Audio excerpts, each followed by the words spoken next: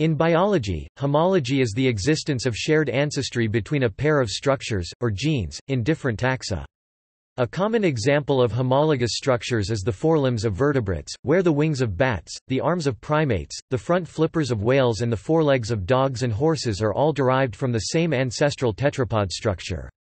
Evolutionary biology explains homologous structures adapted to different purposes as the result of descent with modification from a common ancestor. The term was first applied to biology in a non-evolutionary context by the anatomist Richard Owen in 1843. Homology was later explained by Charles Darwin's theory of evolution in 1859, but had been observed before this, from Aristotle onwards, and it was explicitly analyzed by Pierre Belon in 1555.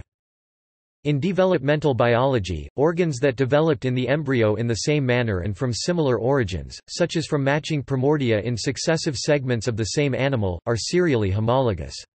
Examples include the legs of a centipede, the maxillary palp and labial palp of an insect, and the spinous processes of successive vertebrae in a vertebral column. Male and female reproductive organs are homologous if they develop from the same embryonic tissue, as do the ovaries and testicles of mammals including humans. Sequence homology between protein or DNA sequences is similarly defined in terms of shared ancestry. Two segments of DNA can have shared ancestry because of either a speciation event orthologs or a duplication event paralogs. Homology among proteins or DNA is inferred from their sequence similarity. Significant similarity is strong evidence that two sequences are related by divergent evolution from a common ancestor. Alignments of multiple sequences are used to discover the homologous regions. Homology remains controversial in animal behavior, but there is suggestive evidence that, for example, dominance hierarchies are homologous across the primates.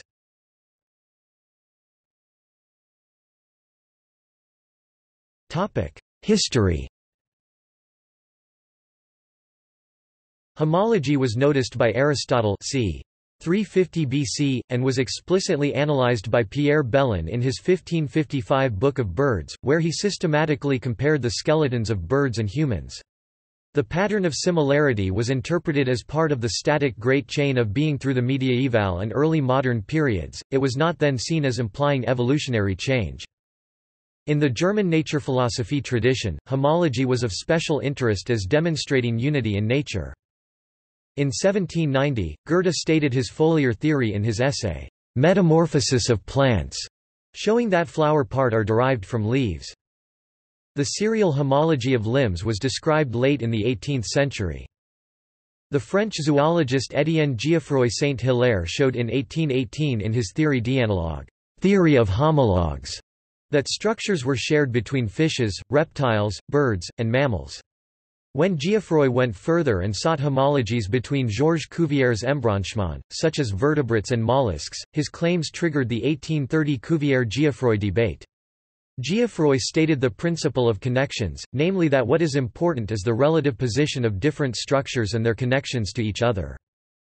The Estonian embryologist Carl Ernst von Baer stated what are now called von Bayer's laws in 1828, noting that related animals begin their development as similar embryos and then diverge, thus, animals in the same family are more closely related and diverge later than animals which are only in the same order and have fewer homologies. Von Bayer's theory recognizes that each taxon, such as a family, has distinctive shared features, and that embryonic development parallels the taxonomic hierarchy, not the same as recapitulation theory. The term, homology, was first used in biology by the anatomist Richard Owen in 1843 when studying the similarities of vertebrate fins and limbs, defining it as the same organ in different animals under every variety of form and function, and contrasting it with the matching term, analogy, which he used to describe different structures with the same function. Owen codified three main criteria for determining if features were homologous: position, development, and composition. In 1859, Charles Darwin explained homologous structures as meaning that the organisms concerned shared a body plan from a common ancestor, and that taxa were branches of a single tree of life.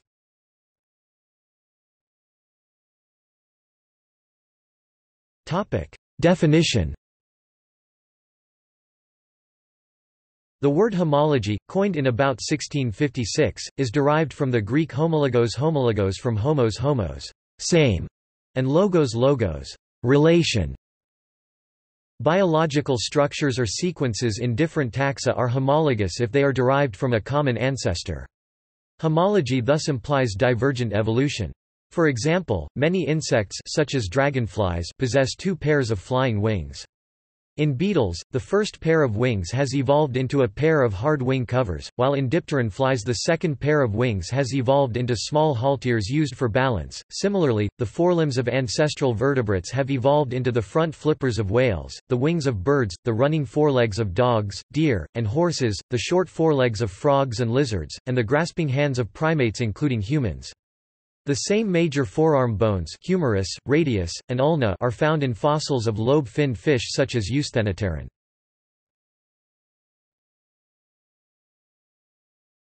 Topic: Homology versus analogy.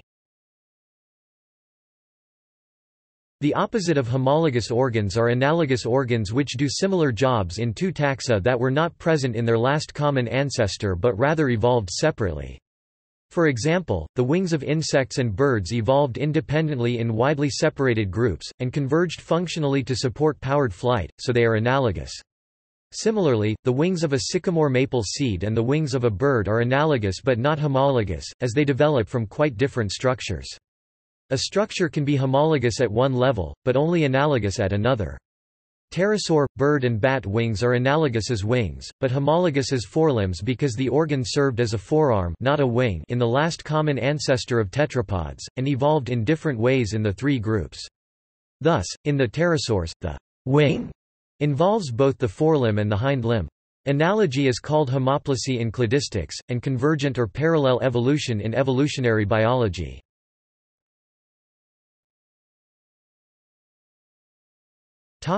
In cladistics,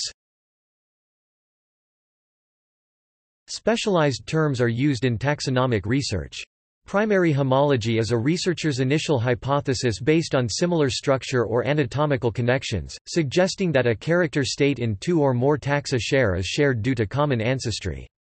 Primary homology may be conceptually broken down further. We may consider all of the states of the same character as homologous parts of a single, unspecified, transformation series. This has been referred to as topographical correspondence. For example, in an aligned DNA sequence matrix, all of the A, G, C, T or implied gaps at a given nucleotide site are homologous in this way. Character state identity is the hypothesis that the particular condition in two or more taxa is the same as far as our character coding scheme is concerned. Thus, two adenines at the same aligned nucleotide site are hypothesized to be homologous unless that hypothesis is subsequently contradicted by other evidence. Secondary homology is implied by parsimony analysis, where a character state that arises only once on a tree is taken to be homologous. As implied in this definition, many cladists consider secondary homology to be synonymous with synapomorphy, a shared derived character or trait state that distinguishes a clade from other organisms. Shared ancestral character states, simpliciomorphies, represent either synapomorphies of a more inclusive group, or complementary states, often absences, that unite no natural group of organisms. For example, the presence of wings is a synapomorphy for pterygote insects, but a simpliciomorphy for holometabolous insects. Absence of wings in non-pterygote insects and other organisms is a complementary simpliciomorphy that unites no group. For example, absence of wings provides no evidence of common ancestry of silverfish, spiders and annelid worms. On the other hand, absence or secondary loss of wings is a synapomorphy for fleas. Patterns such as these lead many cladists to consider the concept of homology and the concept of synapomorphy to be equivalent. It should be noted that some cladists follow the pre-cladistic definition of homology of Haas and Simpson, and view both synapomorphies and simpliciomorphies as homologous character states.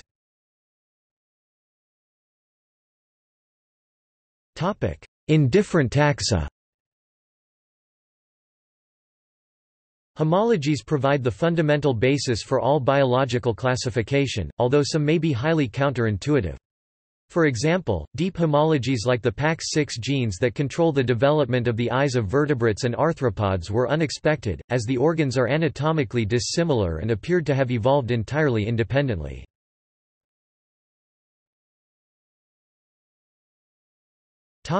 In arthropods, the embryonic body segments somites of different arthropods taxa have diverged from a simple body plan with many similar appendages which are serially homologous, into a variety of body plans with fewer segments equipped with specialized appendages. The homologies between these have been discovered by comparing genes in evolutionary developmental biology. Among insects, the stinger of the female honey bee is a modified ovipositor, homologous with ovipositors in other insects such as the Orthoptera, Hemiptera, and those Hymenoptera without stingers.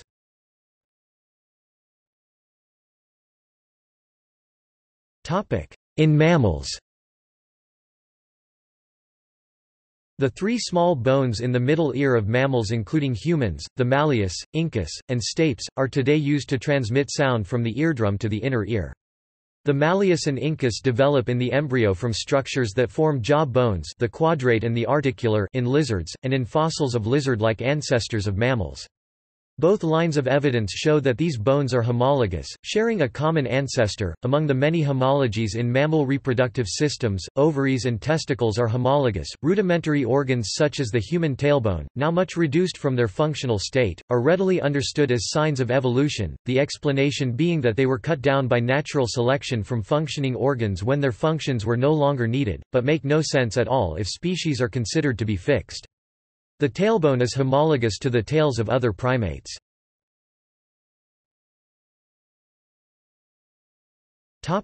In plants,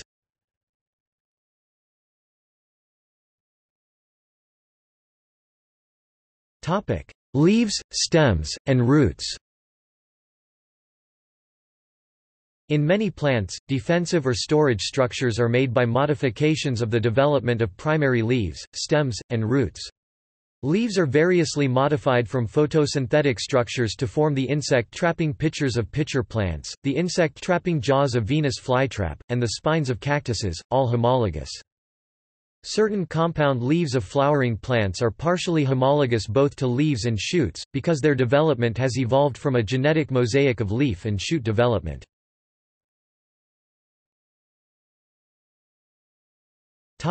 Flower parts. The four types of flower parts, namely carpels, stamens, petals, and sepals, are homologous with and derived from leaves, as Goethe correctly noted in 1790. The development of these parts through a pattern of gene expression in the growing zones meristems is described by the ABC model of flower development. Each of the four types of flower parts is serially repeated in concentric whorls, controlled by a small number of genes acting in various combinations. Thus, A genes working alone result in sepal formation, A and B together produce petals, B and C together create stamens, C alone produces carpels. When none of the genes are active, leaves are formed. Two more groups of genes, D to form ovules and E for the floral whorls, complete the model. The genes are evidently ancient, as old as the flowering plants themselves.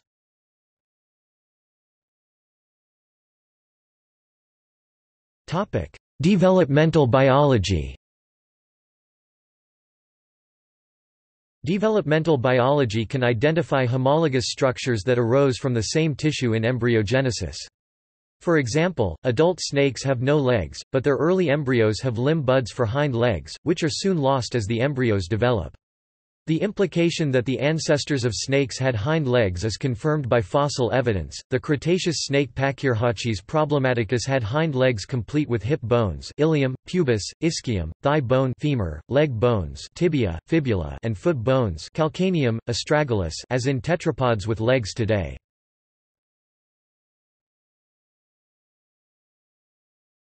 Topic: Sequence homology.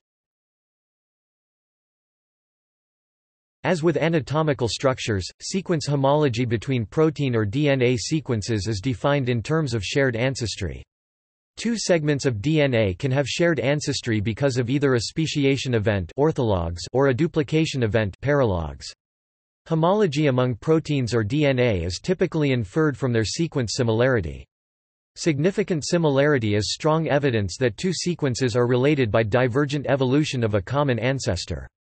Alignments of multiple sequences are used to indicate which regions of each sequence are homologous. Homologous sequences are orthologous if they are descended from the same ancestral sequence separated by a speciation event. When a species diverges into two separate species, the copies of a single gene in the two resulting species are said to be orthologous. The term ortholog was coined in 1970 by the molecular evolutionist Walter Fitch. Homologous sequences are paralogous if they were created by a duplication event within the genome. For gene duplication events, if a gene in an organism is duplicated to occupy two different positions in the same genome, then the two copies are paralogous. Paralogous genes often belong to the same species. They can shape the structure of whole genomes and thus explain genome evolution to a large extent. Examples include the homeobox genes in animals. These genes not only underwent gene duplications within chromosomes but also whole genome duplications. As a result, Hox genes in most vertebrates are spread across multiple chromosomes. The Hoxa-D clusters are the best studied.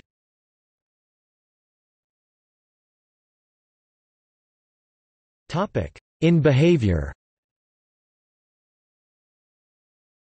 It has been suggested that some behaviors might be homologous, based either on sharing across related taxa or on common origins of the behavior in an individual's development, though this remains controversial.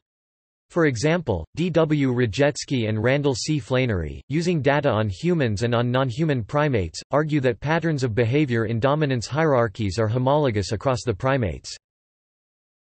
Notes